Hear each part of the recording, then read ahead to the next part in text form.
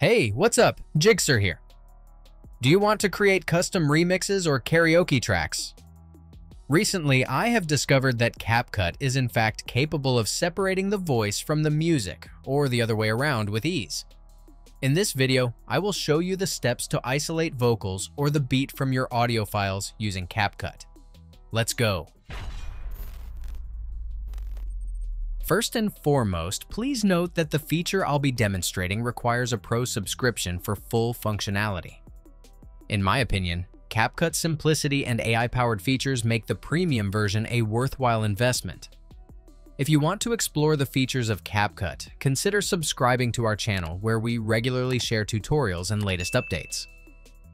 To get a free 7-day trial of the program with a limited discount off the regular subscription fee, use my link below when you install and avail of CapCut Pro. To begin the vocal isolation process, create a new project and upload the audio file you want to edit. Add the file to the timeline and select it to access the audio configuration panel. Next, locate and enable the vocal isolation feature and choose the appropriate action. Use Remove Vocal to retain only the background music, or select Keep Vocal to isolate the voice. CapCut will automatically process your selection, so simply play the results to check the accuracy of the removal.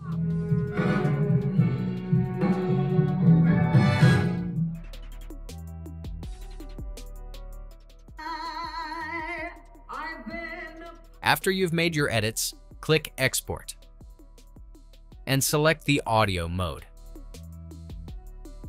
Pick your preferred audio format, such as MP3, WAV, AAC, or FLAC, and click Export to save the file to your desired location. That's it. If I could help you, feel free to give this video a thumbs up, and don't forget to subscribe. If you have any questions about the video, or want me to create a tutorial about another topic, leave a comment below. See you next time. Bye.